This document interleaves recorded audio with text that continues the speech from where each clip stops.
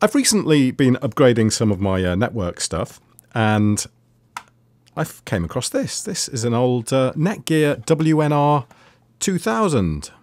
Oh, upside down. Good start. And this is version 2. They did do a couple of versions of these.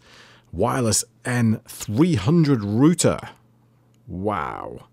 So this is a 2.4 gig only router.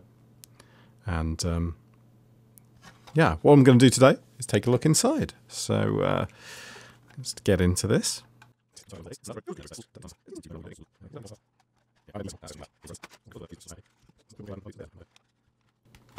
Right. Yeah, they just kind of snap outwards. Right, so there we go. That's all you get in this router. So I'm not just going to leave the video at that. I'm going to show you this in a little bit closer detail. There's really not much to it, is there? So there's one side of the board. And of course you've got all your kind of little routes down to the LEDs there. And there's the other side of the board. But I have looked up a little bit of information about what's on this board, just to make the video vaguely more interesting. I'm not an expert at electronics. I don't really know what I'm talking about at all, but I do find this sort of stuff interesting. So I welcome any knowledge from anybody correcting anything that I'm saying, because I'm really just talking about stuff that I've read. I don't, you know, it's not my area of expertise at all. So let's zoom in. I can give you fairly good visuals though. So let's zoom in with the camera here. Let's see how close can I get. Pretty close. So there on the board, well, funnily enough, we'll start with the link com. These here, these two things. These are the actual things that do the Ethernet. They're the base 10-100, because this isn't a 1 gigabit Ethernet on this. They're the base 10 and 100 sort of transmitters, and that is what does the transmission side of things. The one above that there, this little chip here, the Broadcom BCM5325EKQMG, that is a 10-100 6-port switch. So there are only 5 ports on here. I don't know whether this port counts, this one counts towards that or not, but it is a 6-port switch, apparently, with a 64K buffer and a 25 megahertz crystal. I thought that, is that crystal? It looks like a crystal to me, but again, I'm guessing. So yeah, so that in itself, that's the switch bit of your router.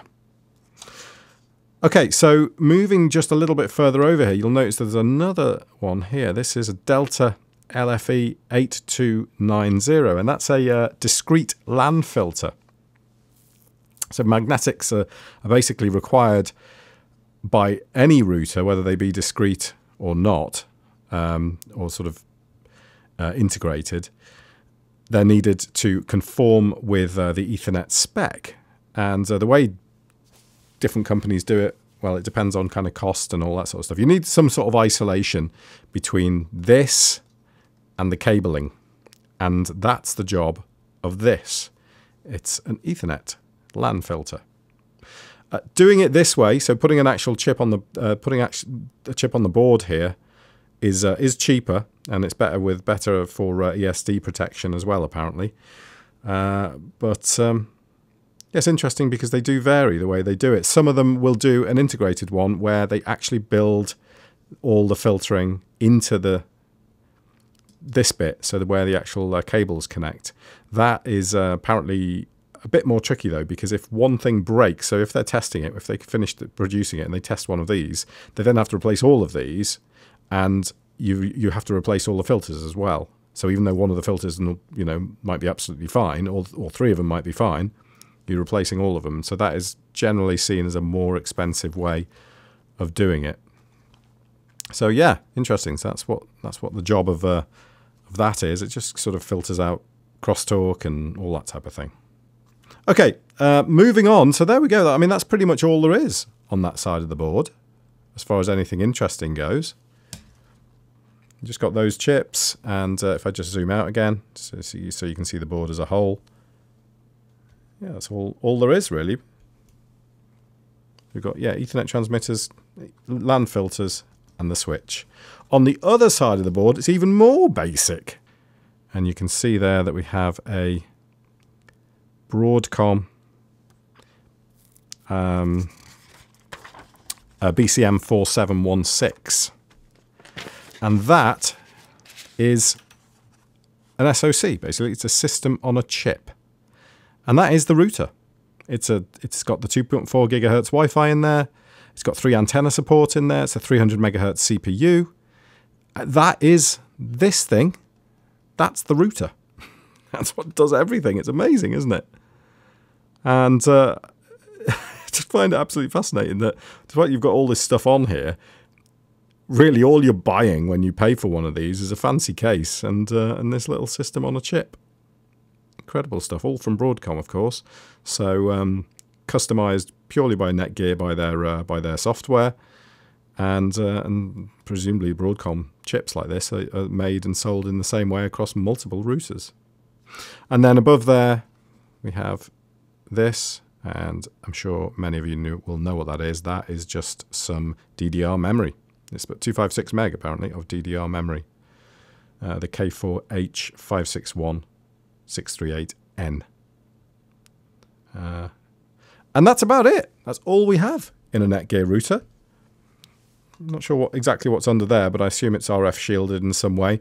Antenna-wise, it says that it supports 3 antennas. The spec of the router, the onboard router. But by the look of things, this one only has 2, because I think these are the antennas here at the top. I don't think there are any more. I could be wrong. If anyone can see where the other one is, tell me, but I can't see any more. And there we go. Hope you found that interesting. Giving you a little bit more information. What's this bit for here? Also, why the heck do they have all these endless holes in the board? Is that just because they're fixed boards used for various things and they just sort of populate them as they need or something like that? Is that the answer? I don't know why they have all these. It's just littered with holes, isn't it? Or, well, they're not actual holes, but they're kind of sites where things could be, I suppose. And what's this here? This little sort of sectioned off area. Does anybody know? Can anybody tell me that? Anyway, there we are. A look inside a WNR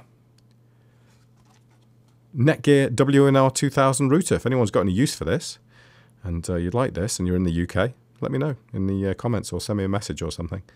You're welcome to it, because otherwise I think I'm going to dispose of this. So, yeah. Quick look inside before I get rid of it. Thanks very much. See you later.